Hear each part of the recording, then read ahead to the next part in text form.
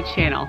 It's time to get spooky. All the dust and cobwebs in my house just became decorations because it is time for Halloween. Today we're going to be undecorating my porch for fall and then redecorating it for Halloween to give it tons of spooky vibes. I am so excited because it's my favorite time of year. As you can see, I've got my flannel on and we are gonna get started right away because we've got a lot to do. In this video, you're going to be seeing taking down the decor, putting up the new decor, and 2 great DIYs that you can do on a budget. Some are almost completely free, and just using things that you have in your house to give your front porch a little bit of a spooky vibe too. If you're trying to decorate on a budget like your girl, because you know we always be balling on a budget, then stay tuned because I have got a couple ideas for you and I can't wait to share with you guys my porch. Everything will be linked down below. Without further ado, let's get started.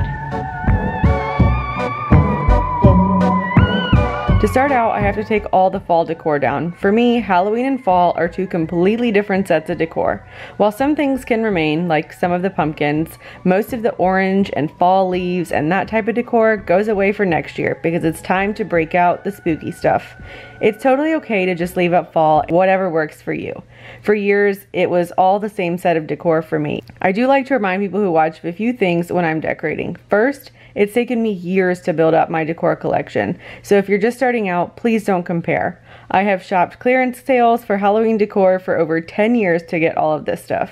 And second, holidays and YouTube videos are my job. While I do love decorating for my family and making holidays special, all influencers that share holiday decor have a lot of it because it's our job. I know we all compare ourselves to each other, and even I am super envious of other people's decor. But any decor you have is fine, no matter where it's from and what it looks like. If you like it and it's making holidays special for you and your family, then it's perfect. Don't blow your budget on holiday decor just to keep up with other people.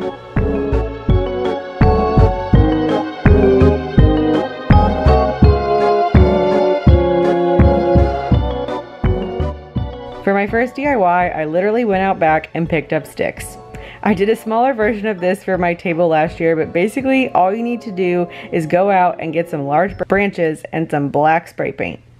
I'm going to spray paint the branches black and then use them on either side of my door to create some spooky tree-like vibes.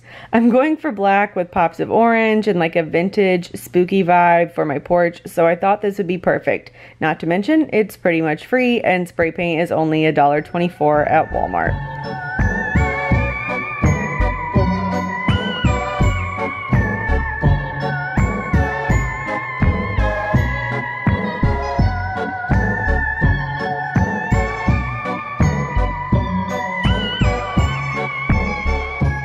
I'm using some old flower pots I have to secure the sticks, and then I'm going to pile up pumpkins around the bottom. I spend too much money every year on pumpkins, but I love the ones that are different colors and shapes so much. They're so fun to mix in with regular orange pumpkins. They can stack on top of each other, and they just give me all the fall feels. If I could, I would probably buy twice as many pumpkins, to be honest. Maybe one day I'll just grow my own.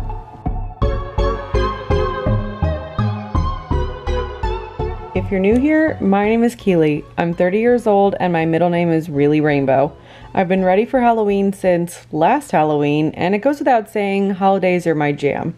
I make YouTube videos about motherhood, DIYs, home decor, and what it's like to be me, someone who is slightly domestic and really relatable. I have 2 daughters who are 4 and 9, and a husband who works in the oil field, which means he's hardly ever here. I'm a bit of a hot mess. I like to steal my kids' peanut butter cups after trick-or-treating, and I'm only a Pinterest mom if it can be done in less than 15 minutes. So if you relate to any of that and you're not subscribed, hopefully you will. You can also find me on TikTok and Instagram for more DIYs, travel, and day-in-the-life videos. Anyway, let's get to know each other. First question, do you decorate for Halloween or just for fall?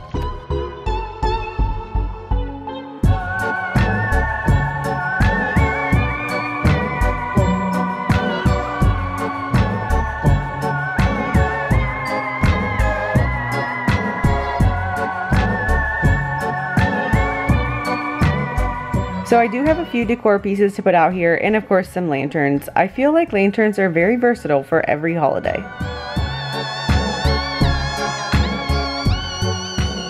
Next up are the lights. I love lights. I actually have nails in the trim around my door to hold my lights for every holiday. If y'all love lights too, just wait for Christmas because I go all out on decor for Christmas. You can literally call me Clark Griswold, y'all.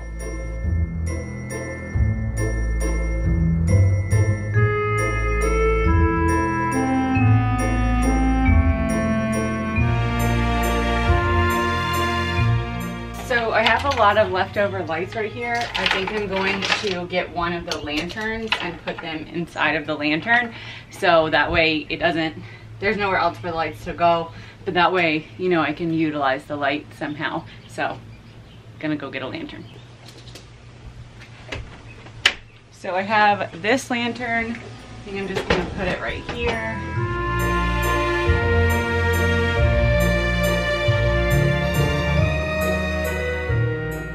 So that way that should light up there and look kind of spooky.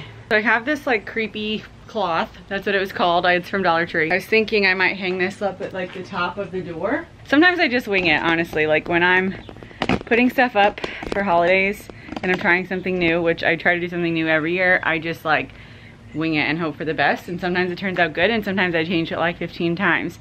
But I think this will like cover up the lights a little bit, because right now you can like see the string. So I think I'd cover that up a little bit and then like make it look kind of spooky with the light shining through it. We'll know better when it gets dark.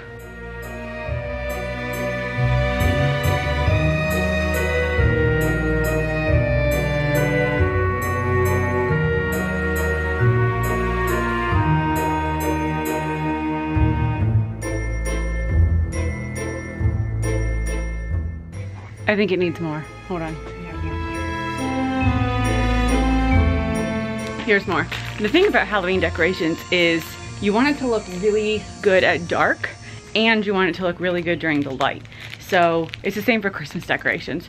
And especially if you're using lights and stuff, you want it to be like aesthetically pleasing both day and night, which is really hard to do sometimes because, you know, you can stick 1,000 lights everywhere at night and it's gonna look great. But if you stick 1,000 lights everywhere during the day, it's gonna look like cheesy. So hopefully this will help. I don't know.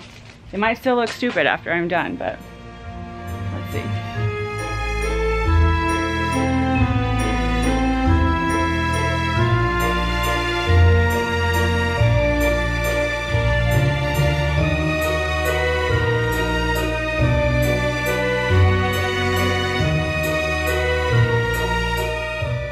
I don't really know how I feel about it. Is it gonna annoy me when I walk out the door? Maybe. Does it look good? Also maybe.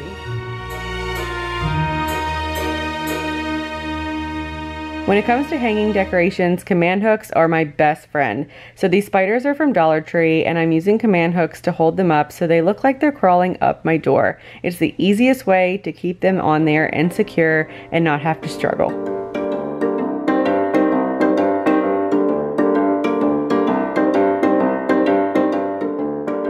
As always, if you have any questions about products or where something is from, make sure to check down below. I try to link everything that I used, or at least something similar if I can't find it.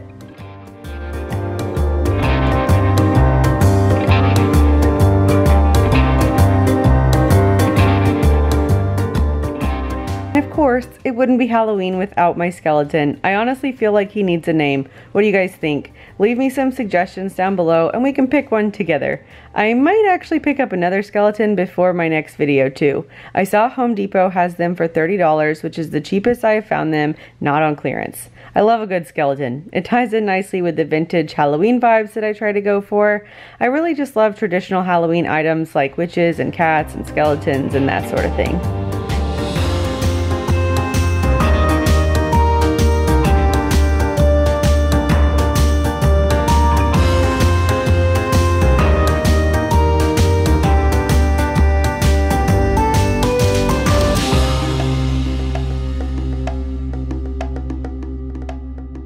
So this is a very minor thing, but I cut holes in his eyes and then in the back of his head. And I have some lights that are in this and I'm just gonna shove them into the back of his head. And it's going to make his eyeballs glow. which I thought was kind of spooky. So he's just gonna sit up here with his glowing eyeballs. So I've currently got quite a lot going on out here. I still need a doormat, which I have not found like a Halloween one. I think I just really want like a plain kind of black one, but I feel like I got a lot going on, so it needs to be pretty simple. And to be honest, like not a lot of people walk up to our door on Halloween night. Most of the time everybody in our neighborhood is like set up on like by the road. So really my like plan is to put more out in the yard too. Like we're gonna have a graveyard. The graveyard's gonna be in my outdoor decorate with me, as is like the front of the garage, because I'm gonna put some stuff up there. So if you're not subscribed yet, I wanted to let y'all know what you'll be seeing in my channel for the next few months, and hopefully you can join the fam so you don't miss out on anything. In my next few videos, I will be sharing more Halloween decor, DIYs, and lots of inspiration. We're going to be hanging out while I decorate inside and outside, build my very own graveyard, and transform my house from fall and fabulous to super and spooky. October is all about Halloween over here. For my next DIY, I'm going to be making a wreath. I don't have any spooky door hanger signs, so I looked on Pinterest to see if I could find a wreath I could make. And I found this one and decided to recreate it. For this, all you need is a grapevine wreath, which usually they're like $5 at any craft store, a pack of fake spider web, and some spiders. My spider web and my spiders came from Dollar Tree. I took the spider web out and started stretching it out over the wreath until it looks like actual spider web. The more you stretch it, the better it looks. And then placed my spiders where I wanted them to go. After making sure that they were in the right place, I hot glued them on. Super easy, super quick, and super inexpensive for a wreath. All in all, it cost me about $8, and I think it goes really well with my theme that I have going on my porch.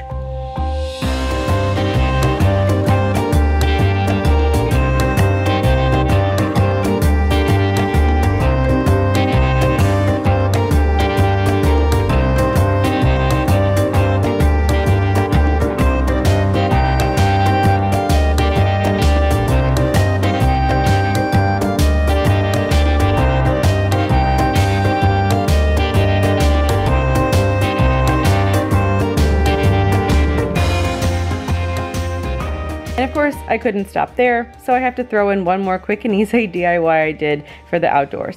I love jack-o'-lanterns, and I love how classic they are, but the light-up ones cost a lot of money if you want a lot of them, and the real ones don't last because, well, I live in the South.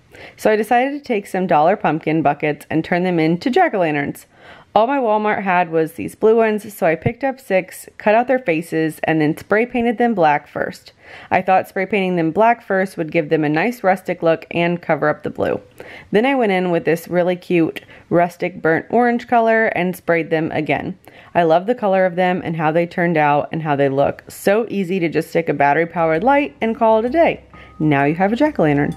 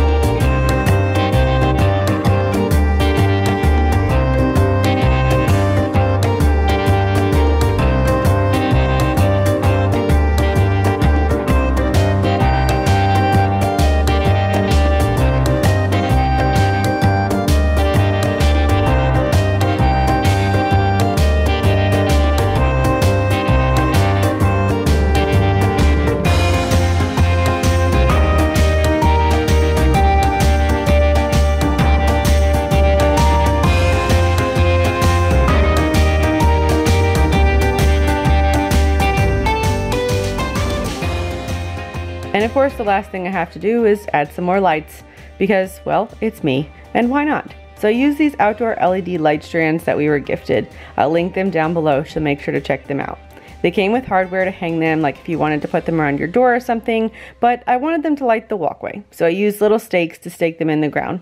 I love them a lot, and they definitely make everything a little brighter, but still keep it kind of spooky. Alright witches, it's time to see it all put together. I like how everything turned out a lot and it looks super great at night, so make sure you hang on for that part. It's got lots of great classic Halloween vibes and it might be a little extra, but that's okay because I too am a little extra. If you enjoyed this video, please subscribe because there's so much more where this came from. I'll talk to y'all soon, and by the way, if no one's told you lately, you're doing a great job.